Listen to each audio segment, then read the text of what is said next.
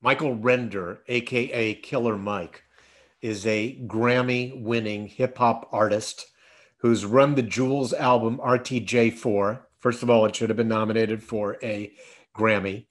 And you just heard a selection from it. He's also an activist who last year received Billboard's magazine first ever Changemaker Award. And I think he got it in part because of this impassioned speech that he did on the floor of the Atlanta City Hall following the murder of George Floyd. And the viral video of that has now been seen by almost 39 million people. So I would like to welcome my friend Michael. I met you in 2015. Yes. First time you were on Real Time. Second time you were on Real Time, 2016. I came to your dressing room door and you had a cast on one arm. Yeah. And I said, "What's this?" I said, "Are you in pain?" And you said, "Well, I can't fight, but I can hug." Yeah. And I thought to myself, here's a guy I want to work with someday. And my goal is for that to happen this year. So I want to be honest with people at the very beginning here that we're talking on January 8th, and we are in a time of reckoning in our country. Yes, we are. That we are resolving all sorts of things or trying to come to deal with them. A lot of them have their roots in America's original sin of slavery. Agreed. Since 1619, we've been reckoning with this sin. But we have this problem going back to 1619 where we had some structural issues in our house, some pre-existing structural issues that we didn't realize were there. Then we divided the house during the Civil War, and we've never quite gotten it back together again. And a huge member of the community was never invited into the party to put it back together. That's right. That's exactly right. And what I always tell people is that you and I end every phone conversation by saying to each other, love and respect. Yes. Have a dope day. Yes. And I think love and respect should be the Northern Star for us as we try and make our way through this very disorienting time. I mean, we just got through 2020 where the entire nation it was like we were in a timeout or we were under house arrest. How did you get through that? What's the silver lining? Were there some things that you discovered that you didn't know were going to be there? Well, I've lived on a bus for the last 8 years of my life, buses and planes and hotels. And to put some context to it, I have a 26-year-old son, a 23-year-old daughter, an 18-year-old son, and a 13-year-old daughter. So for most of their lives, I've been on the road. And no matter what spoils you get from your job, you miss your children and you miss your wife at home. You know, oftentimes my wife will come bust it with me, thankfully. But I had missed out on so much of being a father. Not like paying the bills, not like being responsible and having to talk to make sure I keep in contact, but actually the father stuff. The hey man, she needs lunch. School isn't happening. You got to go have lunch. Her mother and I live in separate houses. At my house, you got to go have lunch with Michael. So I got a chance to really enjoy just being a regular dad with the fancy job. And you said to me a couple of weeks ago that now whenever you make a big decision in your life, you're always factoring in the notion that someday you'll have grandchildren. Yes. You're planning for them. Yeah, my mommy was 16 years old when she decided. Well, she was 15 when she decided she was going to have a child. Her mother wasn't able to have a child until 28. My grandmother, to give you some context, was the granddaughter of an enslaved woman and the granddaughter on her father's side, a paternal side, of someone who was used in the Tuskegee experiment. Her family made enough money sharecropping and to buy their own land, which was a 20-something acre farm in Tuskegee. That farm is still in our family today. So she worked incredibly hard to make sure that her children's children would have something. My grandfather, whose father abandoned him at 10 years old, did much the same. They kept a rental property even when they were married to make sure that they had enough to take us on vacations.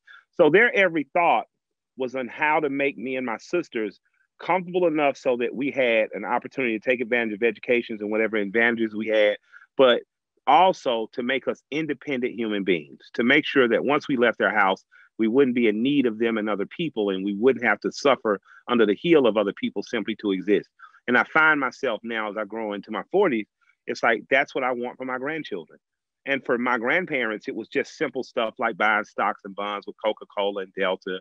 It was simple stuff like making sure we had bank accounts. It was simple stuff like making sure we had the opportunity to engage in commerce, ourselves early, encouraging us to do work, get jobs.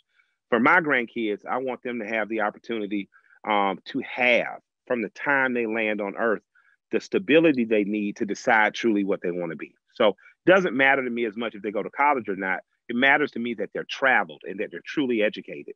It matters to me that they have a skill or something that someone will want. And I know that when you don't have to worry about necessarily where you're going to live or where your next meal is coming from, it makes it easier. I know that spending time with my grandfather made me wiser. I know that spending time with my grandmother made me capable. Was there faith, if any, in your household growing up? What was it like? What was faith like in my household? Faith was like, we went to church, Sunday school at our Baptist church we belonged to at 8 o'clock on Sundays. We then would leave our Sunday school. You may or may not do a quick breakfast or something. And then you went to a holiness or a Pentecostal storefront church that my grandmother, I later realized, we probably went to because of the music.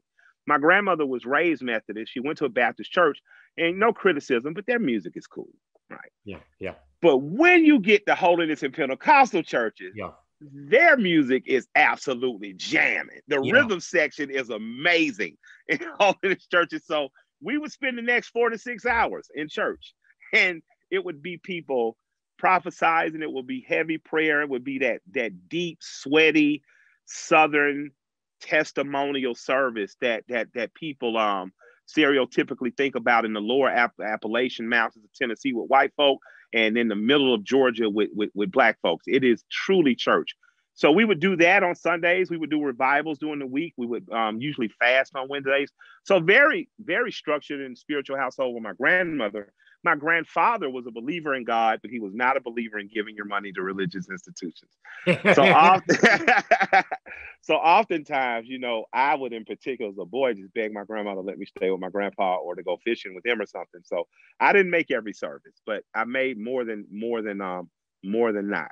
And I think you and I are a little bit maybe like your grandfather in that, or a combination here in that. Yeah. We've got a bunch of things in common. We have the same birthday. We do. we're April 20th. We're both asthmatics. Yes, we are.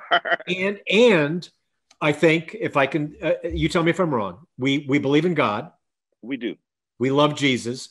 Absolutely. And we have distrust of organized religion. Absolute distrust. So, for instance, this church that ceremonies in, which I love coming to it, but I'm not an official member, though I do give time and money. And I don't call myself a Christian because so many people who call themselves Christians too loudly embarrass me, and I don't want to be lumped in with them. But that doesn't stop me from following the scripture of Jesus and to try and take it in and see how my life might be more like the way that he tells us we should live.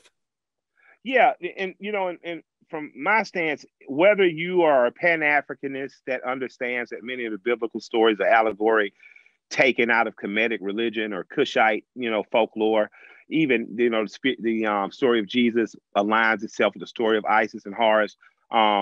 If whether you're a person that believes in the oldest churches of Ethiopia, or where you're a person that believes in any of the prophets from Moses and the Torah to the Prophet Muhammad and the Quran, Jesus is one of the most radical and revolutionary figures in any religion because of his adherence, not to law, not to his adherence to religious indoctrination or ceremony, but in his absolutely adherence to love for his fellow human being.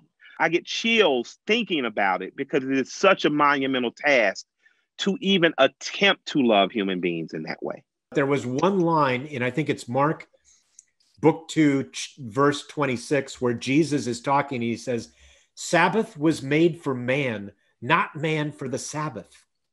In other words, he's doing some healing or he's helping somebody. And then these church officials come by and say, it's a Sunday, you shouldn't be doing that. And he goes, wait a minute.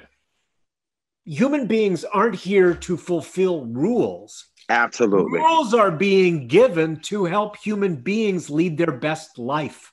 Absolutely. Absolutely. Absolutely. Your body needs a day to reset and rest. Oh, Your mind needs a I think day to that's one reflect. of the great And enemies of the internet. yeah, no rest, no turn And off. cell phones is Yes. they have killed Sabbath.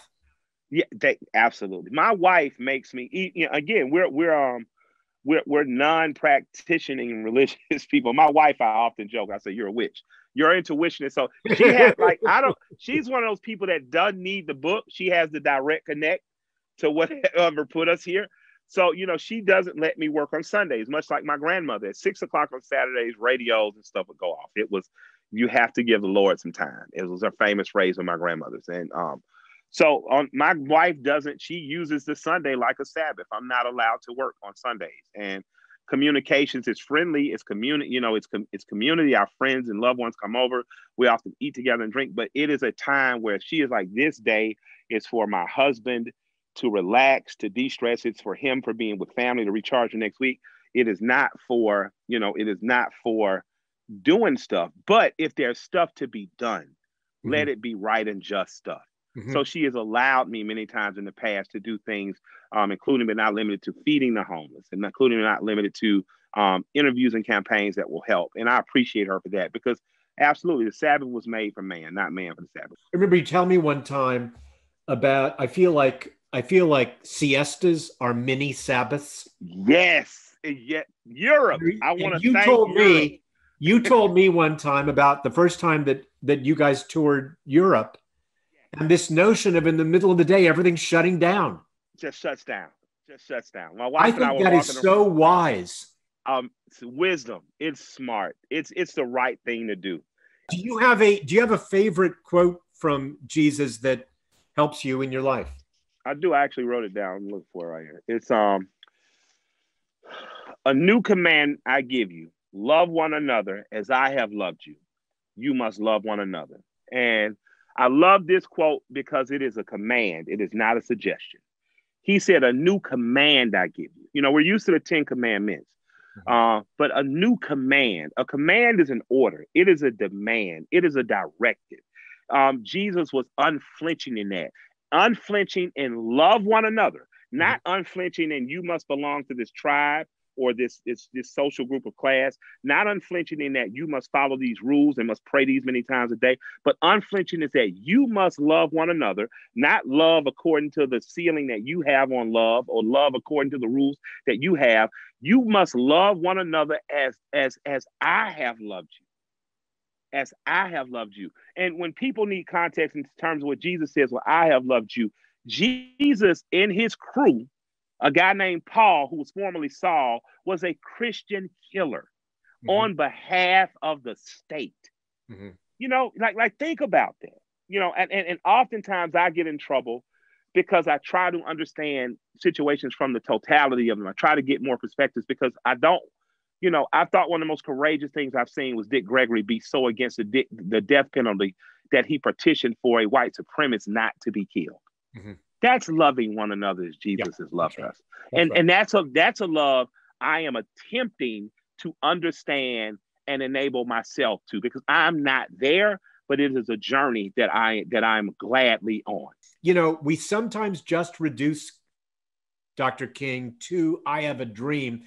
I would like you to tell me about what your thoughts are about that speech, but then also we just heard an excerpt by the wonderful Anna DeVere Smith of Letter from a Birmingham Jail. And I would like you to talk about the two different kings that are expressed in those two different pieces of writing, both of which are eloquent. So I'm from Atlanta, Georgia. Dr. King's from Atlanta, Georgia. He was a middle-class child. His parents were of means. His father was a minister of one of the most powerful churches in Atlanta, Ebenezer Baptist Church. He grew up amongst the Black middle class and bourgeoisie. He had an opportunity to be as selfish and narcissistic as he wanted to be, and he chose not to.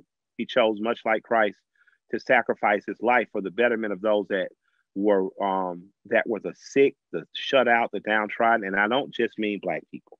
He was for the poor across the board. Many people know he's celebrated for his "I Have a Dream" speech, and Dr. King's speech is used as propaganda in our schools, for television commercials, for our government. But people don't know, and they probably should look at a documentary called King in the Wilderness. Mm-hmm. I was fortunate enough to be mentored by his direct lieutenants, people who work with him, Andrew Young, James Orange, Joseph Lowry. These men were James, with Andy still being alive, with the other two, were my friends and mentors, John Lewis included. So I got the real deal. And in the real deal, he died reviled. He died without a fortune. He died disdained by his former followers. The bourgeoisie that had funded him now denied him. He chose the path of self-sacrifice for people who were oppressed in spite of all that. And that's a heavy burden to have to carry. And as a young man, to have done that at a time when he didn't have to always intrigued me. If you look at the King from I Have a Dream, it's aspirational. It's what is possible when we all decide to finally do it. It's not as far as we want to believe. It's just around the corner if we make the right decision.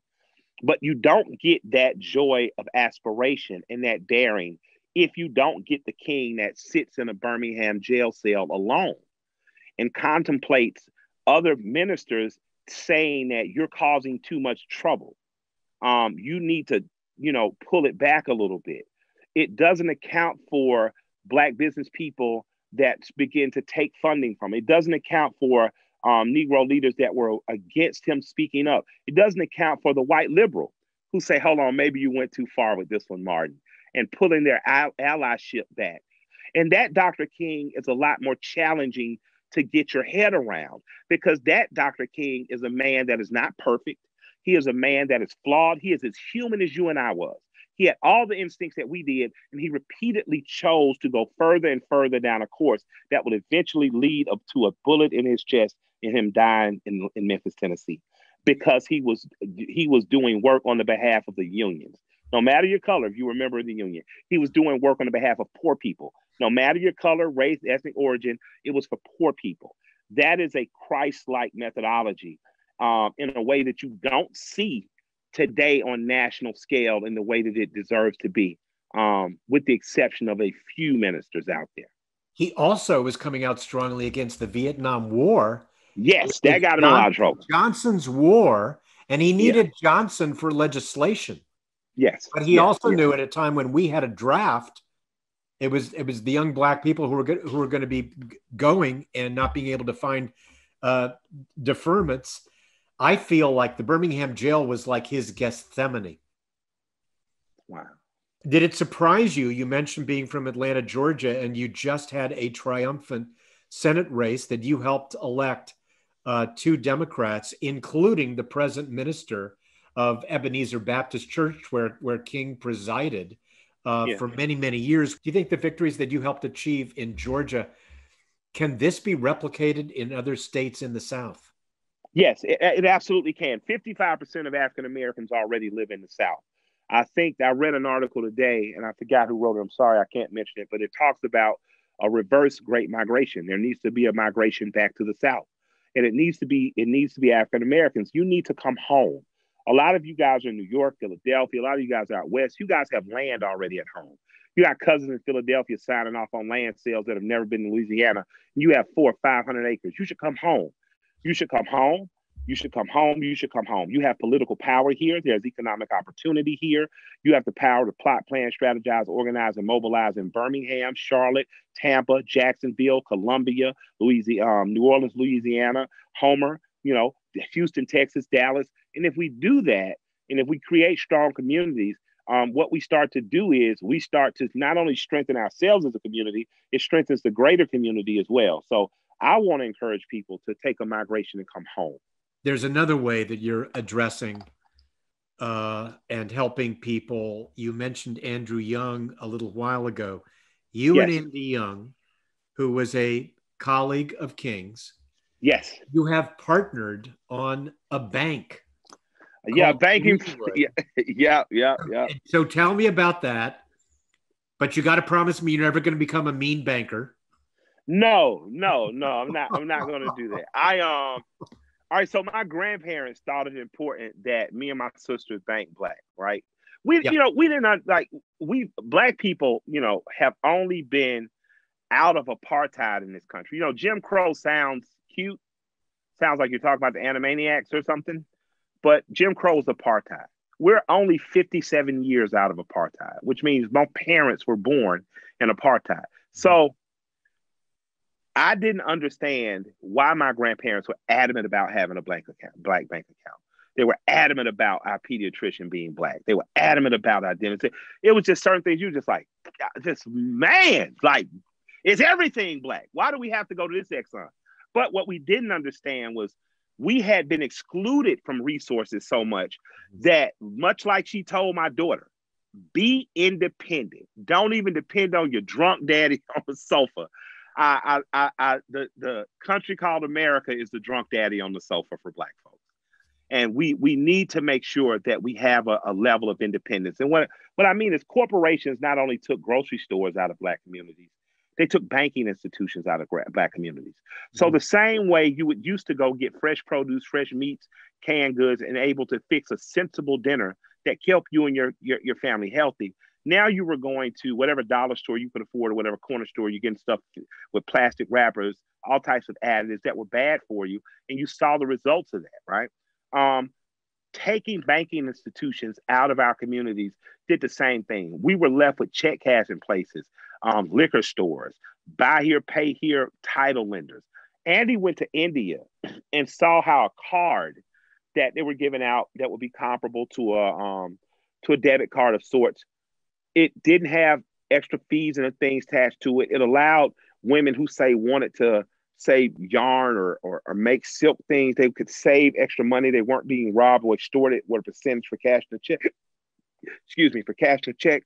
His son, Bo, Ryan Glover, Paul Judge, and he invited me into the circle of founders to be a part of starting a banking platform that acts like a PayPal or like a Chime, but actually has the banking incentives where it partners with black banks and other larger banks to give people who are unbanked actual accounts. And I just thought that was an amazing thing to do. I've been pushing the line for black banking for over 6 years. I'd never been offered an opportunity to partner with a bank, nor had I sought or asked one. When I could have sat down with banks and say, I'm going to promise you these many thousands of accounts, I'm going to take this much off accounts. I never took that advantage. I never did that because my intentions were always to simply get us on the path that my grandparents put me on, the path of independence. However, I'm a businessman and I'm not crazy. So when I got an opportunity to sit down and see how this would help my community, this was a good service and product for them, and I could get in on the ground floor and be a founder, sit on the board, and actually learn business as I go, I took advantage of that, and I am proud to be a founder of Greenwood. I'm proud to later this year be bringing a product that I think is going to help the unbanked, help in particular Black and Latino people in poor and working class neighborhoods. And I think it adds something new to the market that makes the market more competitive. And I can tell you, for instance, when we did Black banking 6 years ago, Wells Fargo found $60 million for Black mortgages, not for people of color mortgages, not for disenfranchised people, not for Black mortgages. And within us announcing Greenwood and pushing the Black banking campaign more, I've seen a major bank that I do business with, Chase, pick up people like Kevin Hart, pick up people like Serena Williams. I've seen Chime use 21 Savage. So to me, no matter where you go, as long as you have people there representing us in front of and behind that camera, getting the opportunity to be a part of the banking system, I think that is for the better. You have said to me, and I accept this premise, that Black Americans are owed a debt. Yes. And I think what a lot of white Americans want to know or want help with is how is that achieved? Well, before I give you what I think we should do, let's do this. Let's agree that 1619 and the bringing of the first enslaved Africans here are the cornerstone to the wealth that this country was built on. And you don't get America without an explosion of cotton and tobacco. You just don't. You don't get rich. You don't get rich quick without doing something illegal. That was true if you're Joe Kennedy or Prescott Bush, right? Yeah. So as a nation, it doesn't, let me just interrupt you for 1 second to say, as I was watching videos of those hooligans storming the Capitol, I heard one of these white guys say, "This is ours. We built it." Yeah, and I'm like, no, No, you no, you didn't. didn't. Like in the literal, Benjamin Banneker remembered the layout of the city after the French guy left. After the guy was like, "Foutois, I am gone." Like it was Banneker, and then when it was burnt down, we built it back, and we built the first. So it's like, so. And Baldwin always encourages Black and white Americans to understand we have a shared history. And in that shared history, right, there not the Black history, the white history, the shared American history. We have been wrong. And not wrong like, oh, you slapped us, that was wrong. Not wrong like we used it for a few hundred years, that was wrong. Wrong like we have never been given full opportunity to partake in this grand experiment called America. And because of that, I believe this country, as great as it is, still is fundamentally behind where it could possibly be. Black people gave you the stoplight, the gas mask, refrigerated trucks, the self-oiling railroad thing, the monkey wrench, like so many things that corporations make billions of were started in the minds of the people who had to do the work. I would argue the cotton gin was not invented by a white guy. Why? Because he wasn't picking cotton. You know what I mean?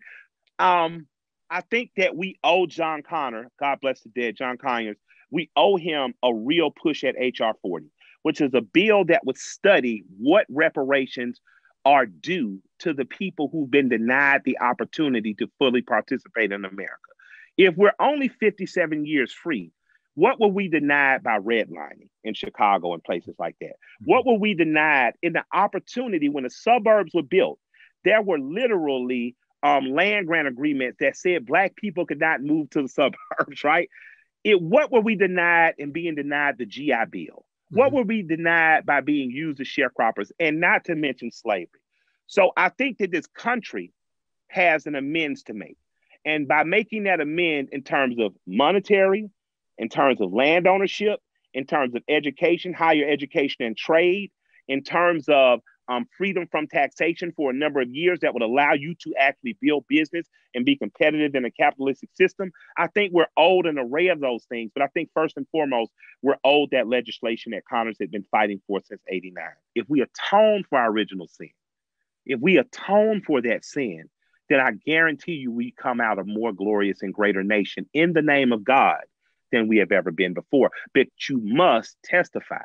Like that's what I Yes. learned in those small churches. You have to give it up to God. You have to release it. And enough of the nationalistic religion of white Anglo-Saxon Protestantism that says, well, everything is okay and fair now, because everything can't be okay and fair because you've not confessed your sins to Christ.